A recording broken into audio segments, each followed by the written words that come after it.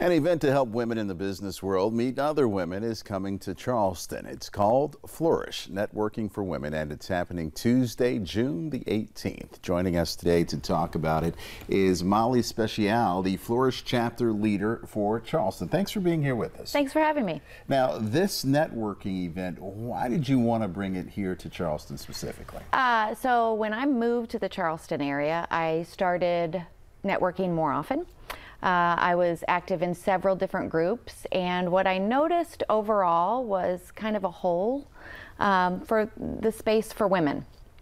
So I wanted something that was really just focused on women in the area finding something that they could go to regularly without maybe all of the requirements of some of the other groups. A lot of them require that you go weekly, commit to longer term, a year at a time. This one seemed like something that I could do that would provide something just monthly if people needed it. So this Flourish networking event, how is it less restrictive? What's the commitment to be involved with it? So we just ask that you sign up ahead of time so that you can come and join us 1 month at a time. That's all we ask for. We put the Eventbrite out there, and you sign up if you can come, and if you come regularly, you might miss a month here or there, but there's no long-term commitment. It's just come when you can. So what's the benefit for those who do come? What are they going to learn? What are they going to get from this fellowship, this networking? A lot of what you just said. Fellowship and relationship are my big takeaways when people leave the group. I recently surveyed the members who have been coming regularly, and that's one of the things that they like about it.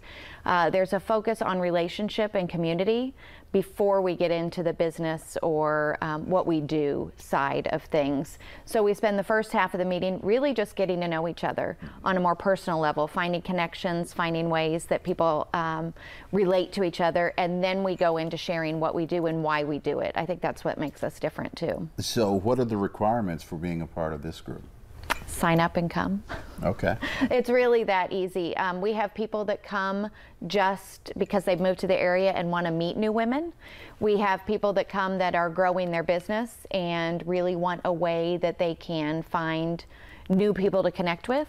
And we have some that have been in their industry for a long time and are just looking to find new women. All right. Well, thank you so much. You're welcome. And if you're interested in getting more information about it, Flourish Networking meets on the third Wednesday of every month at the Harbour Club from 5:30 p.m. to 7:30 p.m. You'll find a link to register by visiting our website, live5news.com, and clicking on the big red box.